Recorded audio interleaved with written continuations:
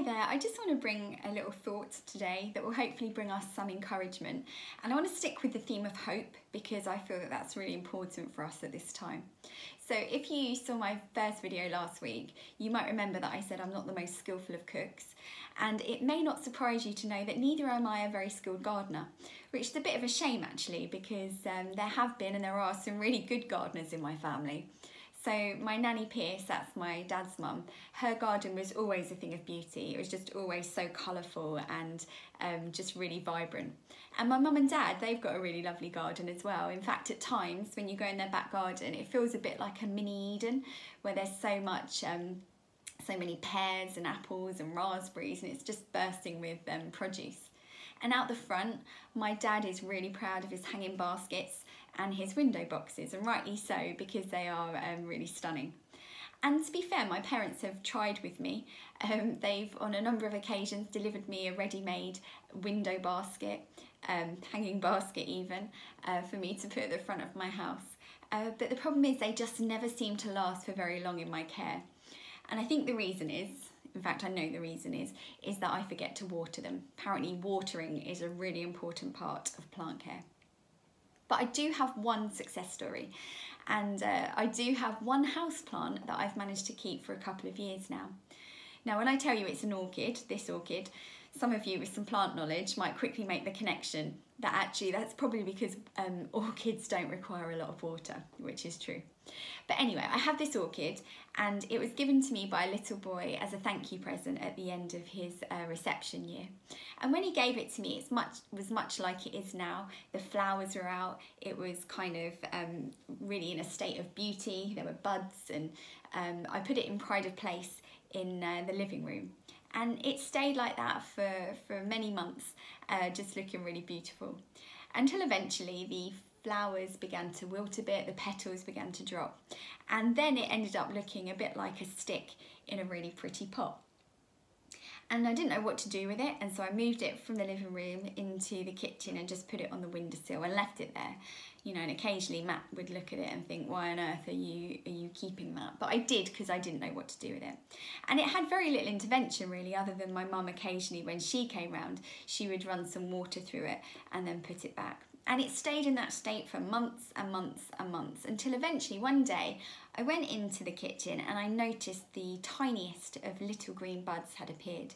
And then as the weeks went on, more buds appeared, the buds grew, and eventually the flowers blossomed again and it was kind of restored to its former glory.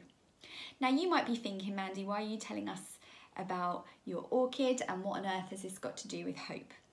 But the thing is that just as this orchid goes through seasons, so do we in life. You know, at times it feels like life is a bit like the orchid when it's in its state of beauty. You know, the parts of our lives seem to work together in harmony. We feel productive and fruitful. It's not perfect because life rarely is, but actually everything feels okay and manageable, and we can see the beauty in life. But at other times, and this is probably the season we're going through now on a global scale, life can feel a bit like the orchid when it is pretty much a stick in a pretty pot. And it doesn't feel productive, and actually it feels difficult and it doesn't feel okay. And I would say we find ourselves in this period of what I would call waiting. We're waiting and we're longing just for things to be different, for circumstances and for life to change. And it's at this time when we really need to hold on to hope. We need to grasp it. In fact, I would say more than that, we need to choose. We need to intentionally choose to hope. And by hope, I don't mean fingers crossed or I hope things are going to get better. Of course, I mean we need to choose to firmly place our hope in God Himself. And when we don't, that's when we find that sometimes some of those words creep in. So we start to feel disheartened, we start to feel perhaps disappointed or despondent. And so we need to choose to hope in God, because He's the one who can break through, and He's the one who can bring us through this waiting season. And the other thing that I've learned is that sometimes when I've said I'm trusting God or I'm putting my hope in God, what I'm really doing is I'm hoping and trusting that He's going to work things out how I want them to be worked out. So really what I'm doing there is I'm hoping in my own plans and in my own dreams, when actually true hope, when we really hope, it just means putting it our hope in God for who he is, and saying, look, God, I know you know more. I know that you're the one who can bring me through, and I trust for you to do that in your timing according to your will. So I just want to encourage us in this waiting time just to hold on and to choose to hope in God. And I just want to give us 3 reminders of why we should hope in God. And the first one is this: we should choose to put our hope in God because he is always working. He's always working out his plans. He's working out his promises. He's working out his purposes. In Romans, it talks about he's always working things out for the good of those who love him, even if we can't see it. Now, for quite a long period of time, this orchid, as I said, looked like a stick, and there were no outward signs of life at all. However, on the inside, in the roots and in the stem, there must have been some pretty amazing things going on there. And in the same way, even though we can't always see it, although I do believe at this time we are seeing, the work of God, we can see that churches are called to pray. We can see that churches are reaching people through the power of technology, but still there are times where we feel like, what is going on?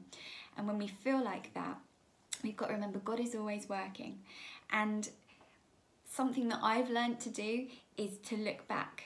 When we find it hard in the present, look back. Think of a time when God brought us through in the past, and see how he worked it out, and then remind ourselves of that, and so that we can have greater hope now, knowing that if he's done it before, he can do it again. This year it was much easier for me to leave that orchid looking like a stick, because I knew that it had bloomed once, so it was likely to bloom again, which it has. Maybe you don't have a personal experience to draw back on. Well, just remember the events of last week of Easter. When Jesus died on the Friday, it went quiet for a while. All people could see was the tomb. There was not much sign of outwardly of life. And yet we know that during that time, God was at work in such a powerful way, working out salvation for us, and working out so that we could have this eternal hope. So, hope in God because he is always working on our behalf. Psalm 121 says he doesn't sleep, he doesn't slumber. He's continually looking over us and watching over us. The second thing I thought is that we should hope in God because he has a much better viewpoint than we do. In truth, we're seeing this situation and we're seeing a very, very small snippet. We just see things through our perspective in the very limited time that we have. And yet God, we know he is the Alpha, the Omega. He is the beginning and the end. He's the God of eternity, and he sees things on a much greater time scale than we do. And so we just need to trust that he will work things out, and he'll work them out in his time scale, and he'll work them out according to his knowledge and according to his wisdom, which is just far, far greater than our own. Our times are in his hands, so he's the one to hope in. In Psalm 139, it says, Lord, you have searched me, you know when I sit, you know when I rise. And then later it says, all the days ordained for me were written in your book before one of them came to be. We can hope in God because our times are in his hands. He knows what we've been through, he knows what we're going through, and he knows what is ahead of us. He knows when this season will end and a season of fruitfulness will come. Finally, I thought we should choose to hope in God because he's the one who can bring breakthrough. Sometimes we look and we think, how can things change? But God is the God of breakthrough, and he can bring life, he can bring change, he can restore any situation at all. He's the one who, when the Israelites were faced with a Red Sea in front of them and their enemies behind them, he made a way through the Red Sea. He's the one who, when Daniel was trapped with hungry lions, he closed their mouths to ensure his safety. He's the one in Isaiah who it says can bring streams in the middle of a desert. God can make a way when we can't see it. When we don't know how, he can still do it. And so therefore, he is the one that we should put our trust in and our hope in.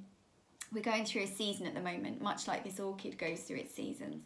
It's hard at the moment, but we just have to trust and hope in God that he will bring us through this time and he will bring breakthrough as we hope in him. So I just want to read you a verse from Psalm 130 from the Passion Translation, and it says this. It says, Lord, if you measured us and marked us with our sins, Who would ever have their prayers answered? But your forgiving love is what makes you so wonderful. No wonder you are loved and worshipped. This is why I wait upon you, expecting your breakthrough, for your word brings me hope.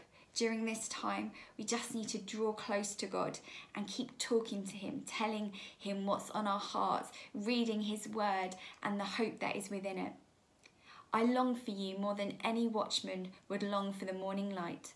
I will watch and I will wait for you, O God, throughout the night. And then it says in verse 7, O Israel, keep hoping, keep trusting, and keep waiting on the Lord, for he's tender-hearted, he's kind, and he's forgiving. He has 1,000 ways to set you free. So in this season of waiting, I just encourage us, let's just choose to keep our hope in God.